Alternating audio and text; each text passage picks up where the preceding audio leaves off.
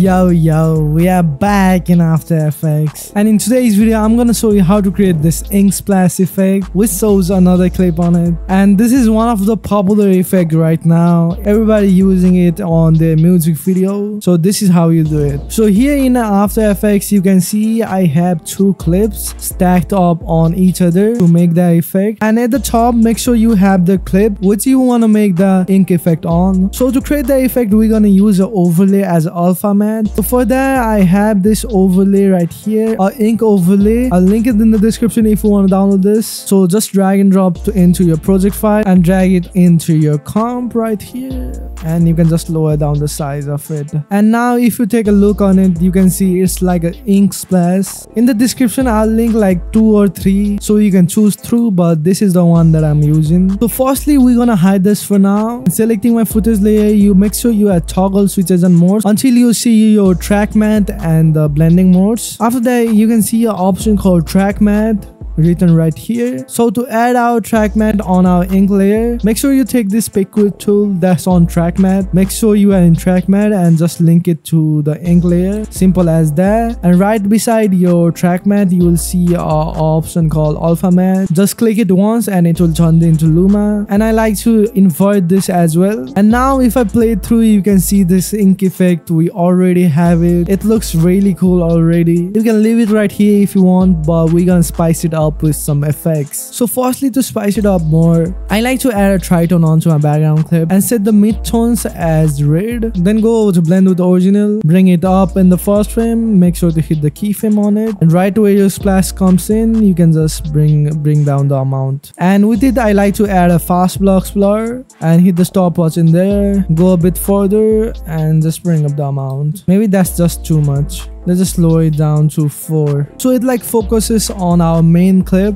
After this, add an adjustment layer, and firstly I like to add a distort chroma into here and bring up the blur lens. So I'm gonna lower down the amount to 0 at the first and go over to the end and just bring up the amount to something like this. Also, if you see like clipping in the edges, you can add like a motion tile to fix that up.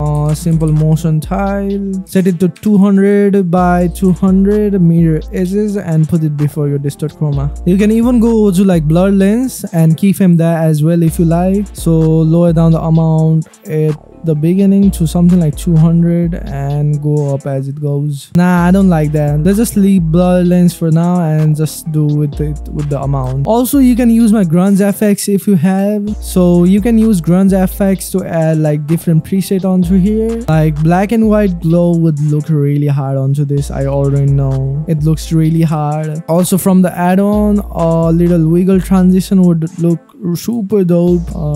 Wiggle transition, I like that for sure. I'm keeping the effects to something like here. Yeah, I really like the effect. It makes the splash more alive. I feel like maybe I'm gonna remove the glow from it so it's not glowing at the moment. And as you can see, adding that little preset on adds so much. If you want to download this preset, I'll link it in the description. It's totally dope. Like, it's one of my favorite effects for sure. I use it on like every single music video on mine. Saves a lot of time and helps with the workflow.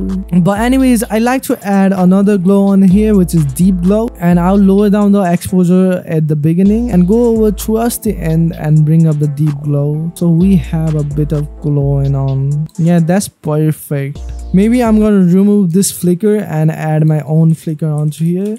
So a sapphire flicker, and lower down the amount at the beginning, go over to the end, just bring it up and put it before my deep glow. And after all, select all of your layers, pre-comp it, and add like a RSMB at the top to finish it off. And after the RSMB, my final effect looks something like this. So that's it for today's video, guys. If you like this video, please consider hitting the like button and also subscribe to my channel for more videos like this. We are consistently dropping sauce. Also follow me on Instagram if you like. Join my Discord server. I'm really active in there. So yeah, see you in next video.